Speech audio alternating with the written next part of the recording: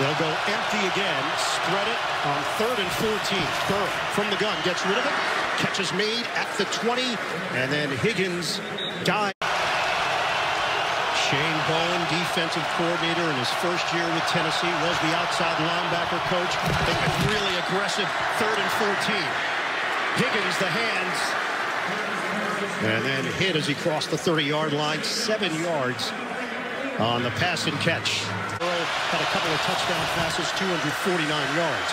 Burrow, pump and throw, incomplete in the direction of Chase. And Janoris Jenkins with the coverage.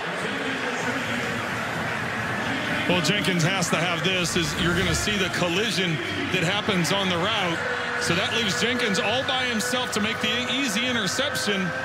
He gets caught up, I think, visually because of the collision with Janoris Chase and what's going on, so he doesn't see the ball as clearly, setting up this 3rd down for the Bengals. Big shots down the field the last few weeks that Burrow has actually checked them out of when he didn't like what he saw defensively, and they trust him to do anything he needs to do in this offense. Well, that's just the catch as Jenkins drilled him.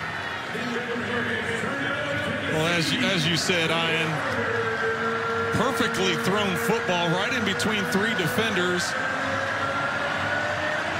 Not able to finish the catch or make a football move prior to that ball coming loose. To play. Jenkins in press coverage. He has help over the top. He's just trailing him. He favors him to the inside, thinking he's going to make an inside move. Instead, Chase goes to the outside. Perfectly thrown ball, and when they needed protection most,